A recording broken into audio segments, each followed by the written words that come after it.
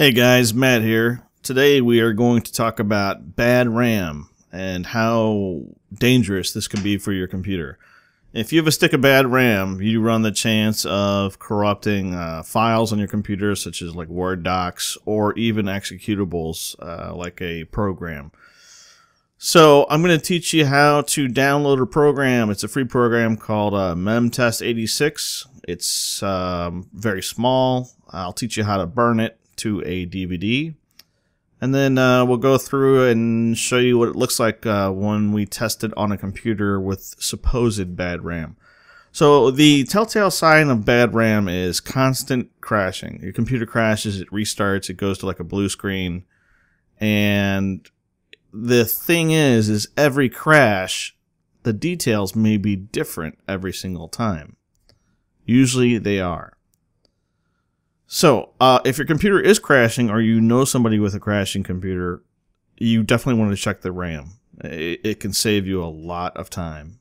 So, anyway, let's get busy here. We have to download a few things. The first thing we're going to do is download Mem Test 86. You can use Mem Test 86 with a USB stick if you want, if you know how to build a USB stick. I don't really have a tutorial for that, but I have to do that. Sorry, I don't know why this is here. We're going to go ahead and, like I said, we did the search for Mem Test 86. We'll go to the /download.htm URL. Under here, it's got Windows downloads, so we're going to do a CD ISO format. So I've already downloaded it. It downloads as a zip. When you open it, you can see the ISO in there. Now you might not be familiar with what an ISO is. It's just an image file that you can burn or build and make bootable media out of it, basically. So you do need to boot your computer to this. You need to boot your computer to this disk or this USB drive to check your RAM. You cannot check your RAM while Windows is running. You have to check it offline.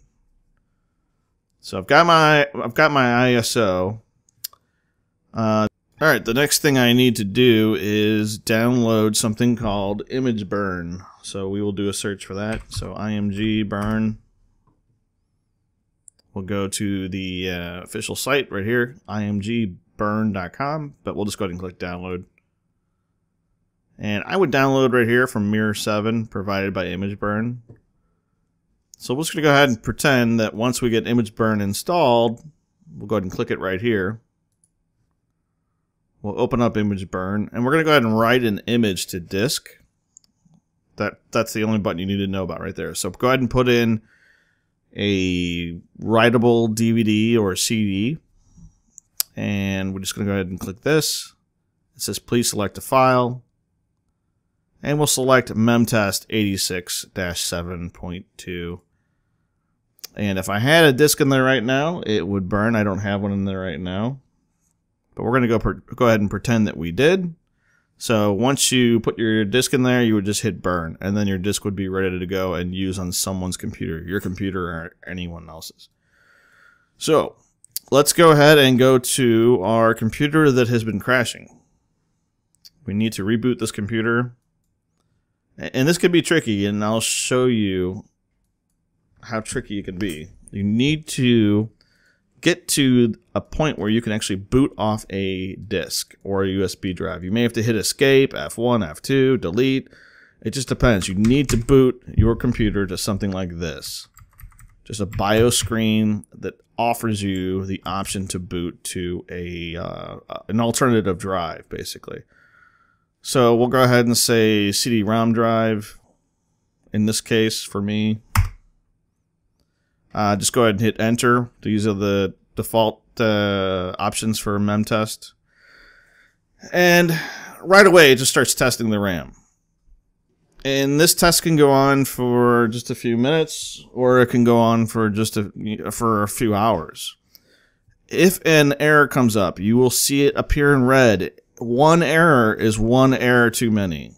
You cannot have more than 0. It has to be 0 for your RAM to be clean. So, yeah, that's pretty much it.